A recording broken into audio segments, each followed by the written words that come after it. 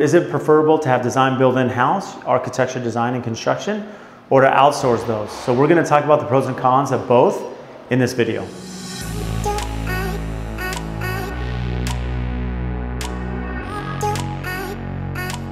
First, let's talk about the pros and cons of being a full-service design build contractor. This is where you have architecture in-house, design in-house, and of course construction. So some of the pros are that you control the process. You have a lot of say in regard to the budget, the design. It's a much better system as far as communication because everything's internal, right? Architecture speaking to design, speaking to construction. So you're working as a team, you're making sure that what you're designing will fit the budget.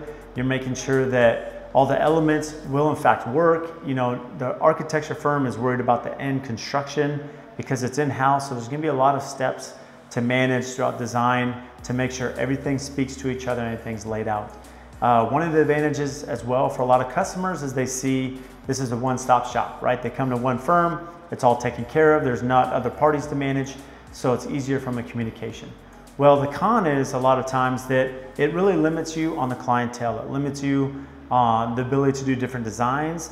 You know, it's very difficult to have a design build firm that's doing contemporary, doing modern farmhouse, transitional, traditional, Tuscan, all these different styles. It's very hard to encapsulate and do all of these. So it limits you on your ability out there in the market. Also the reciprocity, it limits your reciprocity. It limits that network as you're collaborating with other design firms and other architects. So, you know, to work with that team, that reciprocity, that job security, a little bit more difficult to find leads. You're finding all the leads yourself, in-house marketing.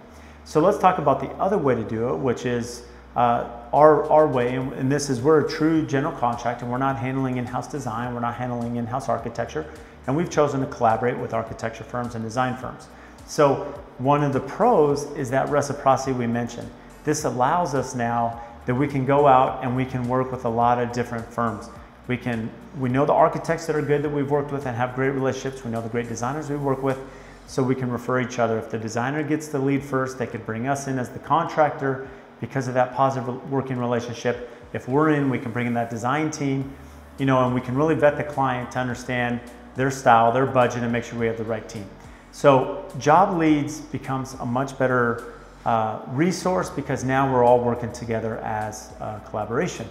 One of the other pros is that, you know, it allows us to diversify our portfolio. We can work on a very modern and contemporary home. We can work on a transitional home, a Tuscan home. Because we're working with different architects and designers that have different tastes and styles, we can now build our resume to showcase that we've done work in these different arenas, which now allows a customer base much larger because we've worked in these different styles in architecture designs. So that allows us a lot more versatility as a builder. One of the cons, and this is where it's really important for us to have a lot of strength and systems and communication, because one of the cons goes back to the competitive way of a design build firm, is there's a lot of personality and a lot of decisions being made at pre-construction. And it's sometimes very difficult to make sure that builder, designer, architect are all speaking the same language and coordinating that construction process. So that's where it's really important to get on early with the client, with the team, and make sure that you're coordinating and communicating budget and mechanical design, making sure to run through the truss system, and all these little nuances that go into the construction process. Make sure that you have a strong communication and relationship with your designers and architects to at least minimize the impacts to the budget or plan bust or things that will not work in the field because you didn't think about it beforehand.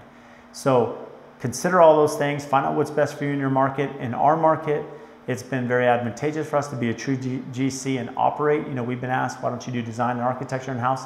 Something we will not do, and the reason being that relationship, that versatility, and that exposure, and then again, the ability to work on these different projects that our team loves, the daily challenge on each and every project.